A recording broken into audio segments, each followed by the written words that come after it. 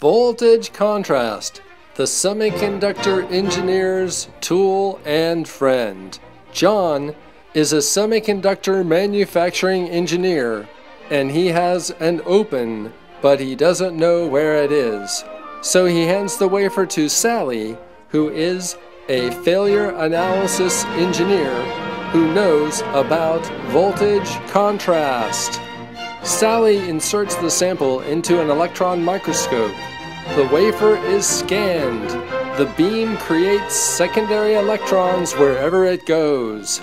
Floating regions lose their electrons and gradually charge up positive, making it harder for subsequent electrons to leave the surface.